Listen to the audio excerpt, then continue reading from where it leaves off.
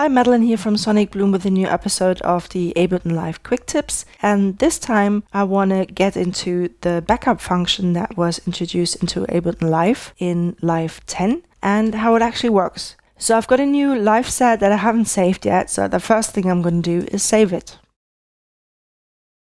And I'm going to save it in here, call it backup tut. And now it's saved. And we can go here, go to current project under places in the browser, and then we can see the backup tut ALS live set. And right now we don't see a backup folder in here yet. And this should turn up if it exists. So what we have to do next is make a small change. I'm just going to duplicate this here and now save it again. And here we go. Now we can see the backup folder. And we can unfold it and we can see a time-stamped live set has been saved in there.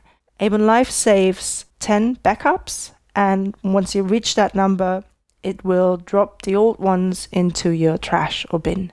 So you could still retrieve it unless you empty that one.